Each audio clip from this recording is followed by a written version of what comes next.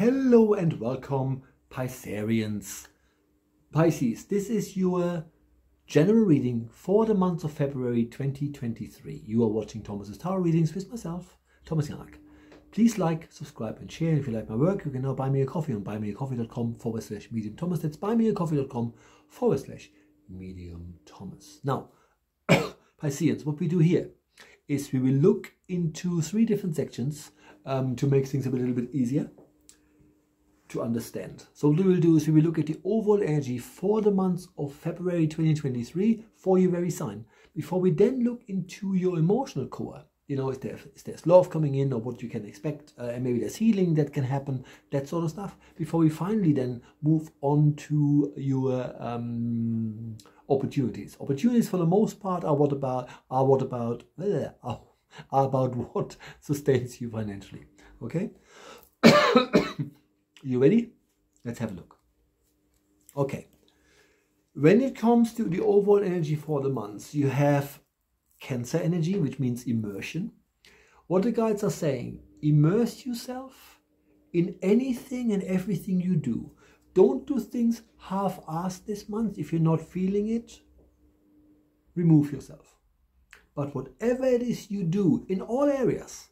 So if you agree, it sounds a bit weird, but if you are opening your heart for a new relationship, then give it your all, right? Because the overall energy is about being fully present and immerse yourself in the entirety of your experiences, because that's how we find out what is what. And it's important because I'm a Pisces too, and we are the sign of the dreamer. So we tend to sort of have daydreams and not pay too much attention of stuff, which also then therefore mean that sometimes we stay too long in situations that we shouldn't be in, right? And so being fully immersed in the entirety of your experiences is what you are being asked to do this very month, which is February 2023. You're watching Thomas's Tarot Readings. Moving on to your emotional core. You ready for this? Let's have a look. Now, we have the 9th house and exploration. Now, it's interesting because 9 is the number of completion.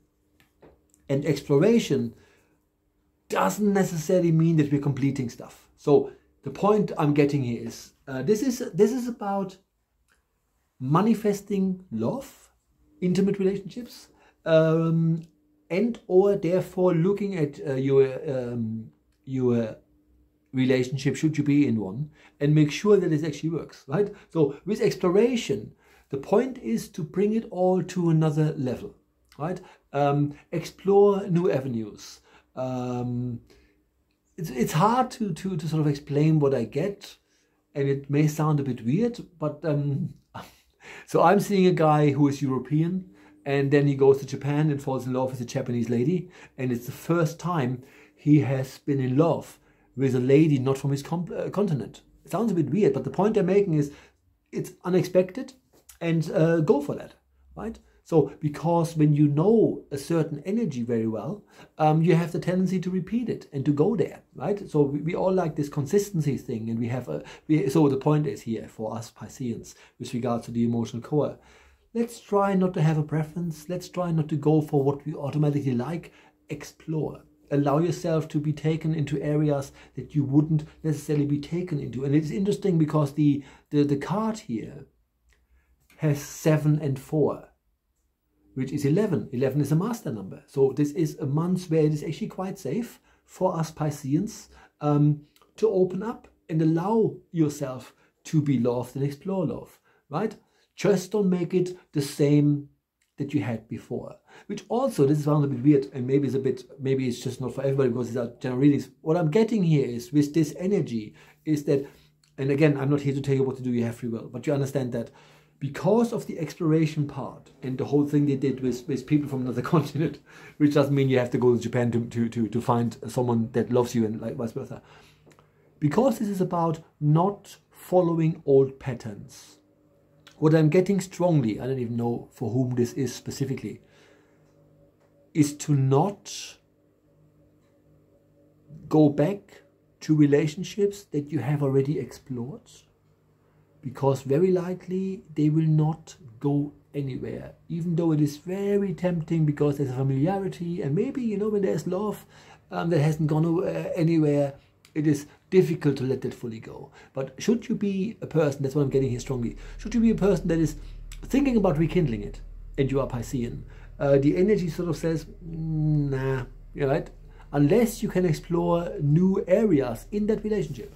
Right? So I know this was a bit specific, but that's what the guides do. This is a general reading, and then all of a sudden, this is how this works. I do believe seriously, whoever needs to find this video finds it, and that is just a message that came up for whoever it is sort of for. Right? So lastly, let's look at opportunities for the month of February 2023 for the sign of Pisces. Now, interesting. You have the 5th house.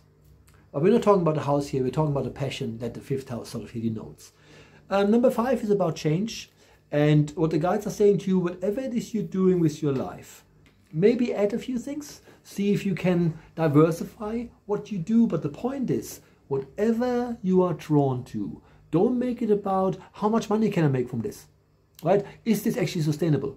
The point is that passion is your main number, and the number on your card is the number 7. 4 and 3 is 7.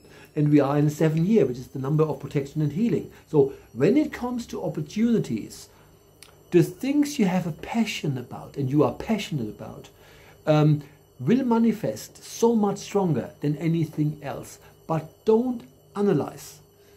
Pisces, we are the 12th sign. We are the sign of the dreamer. We are, because Neptune is the governing planet of Pisces, and Neptune's job is to bring spiritual awareness to us, which means by default we are a highly spiritual sign. So don't be analytical this month about opportunities. It just won't help at all. Good, that's all we got time for, dear Pisceans. You're watching Thomas' Tarot readings. Please like, subscribe and share, and I see you all next month. Bye bye.